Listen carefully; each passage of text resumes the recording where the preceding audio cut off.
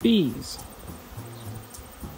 Bees really are quite fascinating, even if they do still creep me out. This species of bee in particular is quite interesting. It is a New Zealand native and it is known as the three-queen bee.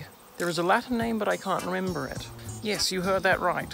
3 queens. This hive does not only have one, it has 3. They are almost always fighting for control, but they are always laying eggs. And when one of them dies, the rest of the bees gather around a small walkway-like structure and determine the most powerful and productive male bee to turn into a new queen.